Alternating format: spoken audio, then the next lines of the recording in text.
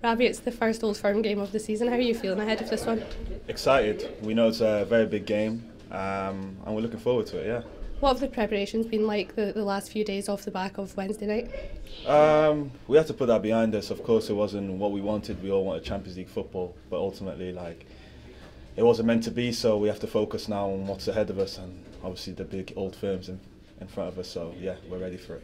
What do you feel will be key to the Rangers' performance this afternoon? A lot of energy, intensity, and yeah, being there for each other and fighting till the very end. That's what it'll take. And they always are fast-paced games as well. How important is the start from the squad this afternoon? Oh, 100%. Like I said, energy. We're going to need the energy right from the start and to be on it. So yeah, I think we will be, and I look forward to it. Yeah, and I guess it's a case as well of building on the strong performances in the league. Yeah, of course. Obviously, we didn't start the first game of the season like we would have wanted, but we've got ourselves in a good position ever since then. So yeah, hopefully we continue that way today.